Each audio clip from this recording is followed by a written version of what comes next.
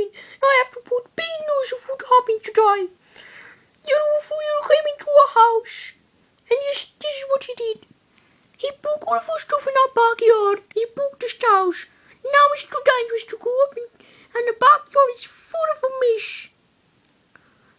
Come and look what he did. Look at all this mess he did. He knocked down our garbages. He knocked down our vehicles.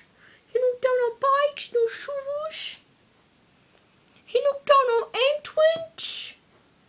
And also he knocked down all the stairs. Look, we can't get up anymore to go down.